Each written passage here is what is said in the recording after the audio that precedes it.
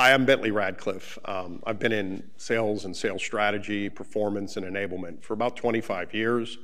I've designed software for sales teams and enablement tools such as the virtual sales kit that we sold for many years, competitive tools such as the battle tables, and a number of different companies. I've worked with a lot of large enterprise businesses, and I'm very proud of what I've done. Just recently published a book called Checkmate, Mastering Competitive Sales Strategy. I hope you have a chance to take a look at it and learn from some of the things that I've learned over the years. Oh, there's a whole lot about this conference. Some amazing people here. I learned some things, you think you can never learn anything new.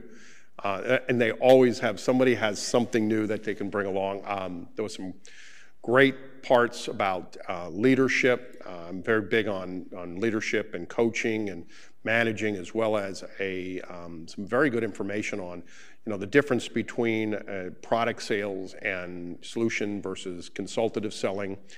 It was a really great session on diversity and how you can do better in the business, because we all could do better in that area.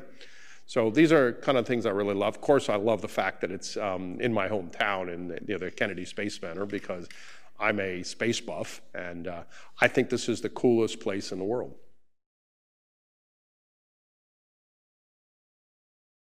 My topic was on preemptive competitive sales strategy. I have 5 major strategies that you can implement as an augment to your sales process. We call it COLTS, for color code of accounts.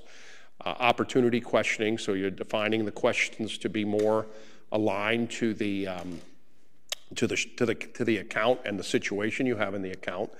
Loss recovery strategy, the concept of never lose completely, always win something. Find an opportunity. When you have a sale, I'm always going to go for the big deal, but I always want to have a backup deal in place so that I can make that prospect into a customer, because it's far easier to sell a customer, even if I've only sold them a small thing.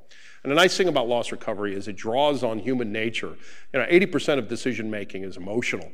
I hate to tell a salesperson that I've been working with for 6 months or 3 months or however, that they're not going to get the deal. By giving the customer something else to be able to hand to that salesperson, even if it's a small piece, makes them feel better. And from the salesperson point of view, while it may not have made their quota, they have a piece of business to go after next year, and they're a customer, and that's the best part of it.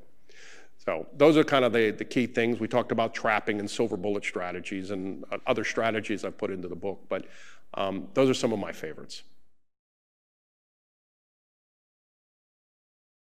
What could negatively impact sales? Obviously, right now we're sitting on the edge of a potential recession. It's hard to tell whether it's going to happen. As companies start to cut budgets, I mean, we're in a natural time. It's late in the year. They cut budgets to try to bring up margins for the end of the year, especially if they're public companies.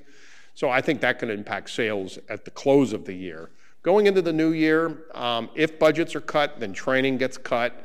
A number of the things that make salespeople more productive gets cut, and that could impact sales. The other things that could impact sales is just the mindset of people, especially people older like myself that are not used to the virtual side, where the younger people are really taking advantage of using that virtual selling model.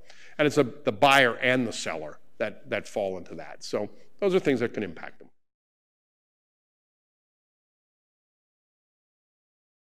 In 2023, I think that the more process and helping sellers simplify everything they're doing. Right now, we've gotten a little bit tool crazy in 2022, and a lot of them don't work together, or if they work together, they all have different interfaces. So it takes a lot of time from salespeople. And if you're looking at it, sales enablement and revenue enablement, I mean, you want to make them more efficient. You want to give them more time back out selling, less time having to deal with these tools.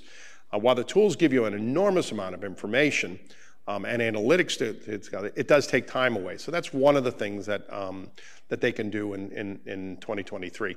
It's all about efficiency and enabling their performance, not necessarily figuring that everybody has to work the same way.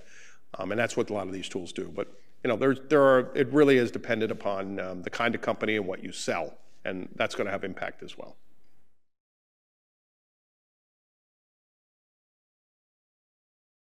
This is my second conference, and I have found that what differs from this from things like, the sales enablement conferences that they put on, is that you're talking to people that have really done it at Sales 3.0, and I really like to hear those people. There's an awful lot of people out there that will talk about the capabilities and the tools and all of it, but they've actually never put their foot out and been a salesperson.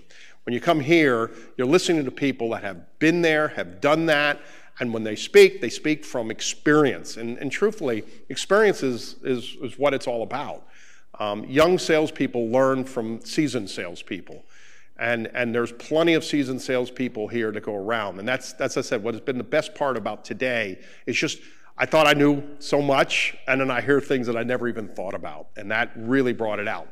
In some of the other conferences I've attended, and I like to attend a lot of virtual conferences because I love to meet people and talk to people, they're great subjects, but I haven't done it. So from a revenue point of view, I do have an opinion about revenue management. I think revenue management and revenue enablement should actually share in the quota.